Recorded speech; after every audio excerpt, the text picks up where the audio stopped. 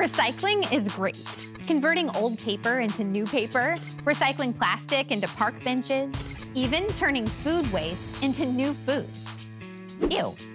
Guys, we shouldn't tell people to eat garbage. Oh, wait, it's called composting? Who knew? Fig can tell us more. The key to farming has always been dirt. That's where all the best plants want to live. But how do you get the good dirt? The dirt that makes plants go, ooh, yeah, that's the right stuff. Well, by composting. To find out more about the magic of composting, today I'm meeting with farmer and activist Karen Washington. Living in a low-income neighborhood, I found that the food was not desirable.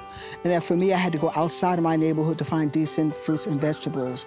And I said to myself, why? In the greatest country in the world where we grow enough food and we waste enough food, that food is not getting down to the people that need it the most. I wanted to make change. And I made change by becoming very vocal and proactive instead of reactive. Karen's commitment to bringing healthy food to her community started in her backyard.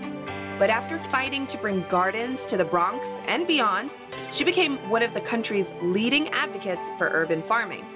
After retiring from her career as a physical therapist, she joined some friends to found Rise and Root Farm in Orange County, New York. Today, Karen's showing me how we can use science to help people by helping the soil itself. Wow, it's really soft. Yeah. My goodness. And this is what we call black gold because normally soil is maybe 3% organic matter. Here in the black dirt region of Orange County, 40% organic matter. So what makes this soil different from other dirt? The elements that really plants need are nitrogen, potassium, phosphorus. This soil has all this organic matter and also has microorganisms in it that we can't see. What do microorganisms do? It helps with the root system. It takes all the toxins out and they work together. But believe it or not, there's bacteria and fungi working together to make the plant healthy. So there's more to farming than just adding water. There's an entire ecosystem that you have to consider. This organic matter gives so much, and you can misuse it by being extractive, pulling out plants all the time. And what we try to do to bring back the nutrients is do composting. Wow, look at this. There's 3 stages of compost. First is the mesophilic phase, the thermophilic phase, and then the end result. So what's the first step? Adding browns and greens. So the browns are mostly twigs and leafy material, and then the greens are a lot of fruits and vegetables. We start by digging a hole. Then we pour in our greens and even add some compostable paper. Finally, we cover it all up to keep out creatures we don't want, like rodents and maggots. Wow, might as well call you Farmer Fig. Oh yeah, I'm definitely going by Farmer Fig now. The organisms at the mesophilic stage break down easily degradable compounds.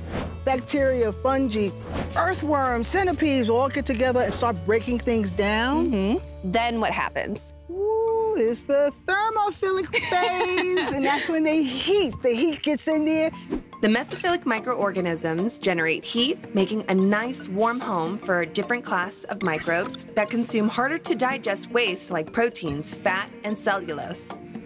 During the thermophilic stage, the inside of the pile can get over 140 degrees Fahrenheit. As the compounds break down and are used up, the pile cools down and becomes the final compost. If you think about the amount of food waste we have, at least 90% of our food waste goes into landfills. We can take that food waste and turn it into compost and give back to the environment. It's kind of like recycling old material and turning into something new. Correct. And that's what compost is all about. You've taught me so much about composting and farming and the science behind it all, which has been really amazing, so thank you. You're quite welcome. It was so great spending the day with you, dishing the dirt. If you're watching this, you must have really liked the video. Make sure you follow and subscribe, and check out these other videos that are even better. No, really. I've seen this one over 100 times.